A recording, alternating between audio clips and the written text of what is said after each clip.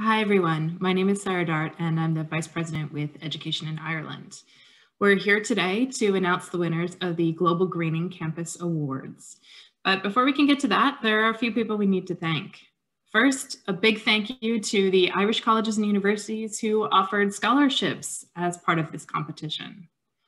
Also, a huge thank you to Aer Lingus and Tourism Ireland, who added round-trip flights to those scholarships to sweeten the deal a little bit.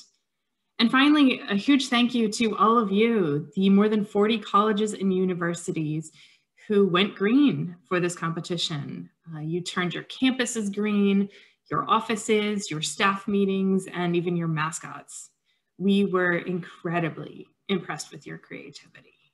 And thank you so much for helping us make this a memorable St. Patrick's Day. Now onto the bit you've all been waiting for. It is my distinct pleasure to introduce Ambassador Dan Mulhall, who will announce the winners of the Global Greening. Over to you, Ambassador. Ireland is proud to host the largest number of American study abroad students per capita of any country in the world. Isn't that extraordinary and appropriate? We value our partnership with US colleges and universities, and we look forward to welcoming many more American students in the future. The greening of so many campuses is a testament to the strong partnerships and friendships that have developed between Irish and American higher education institutions. And it's a sign that even a pandemic cannot alter the affection and the ties that exist between them. So I'm pleased to announce this year's winners of the Global Greening Campus Awards.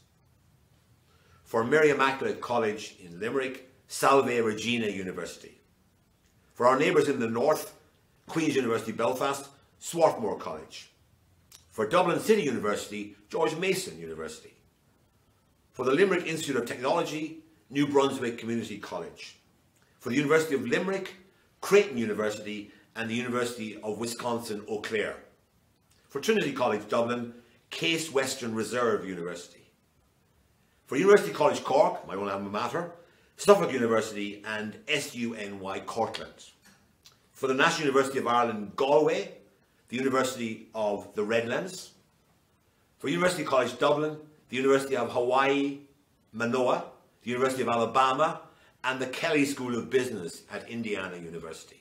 And finally, for Maynooth University, whose bright idea it was that we invite campuses to join the greening, Maryville College, Xavier University, and the University of North Carolina at Wilmington. Congratulations to all of our winners, and thanks to all of the campuses who took part in this year's greening.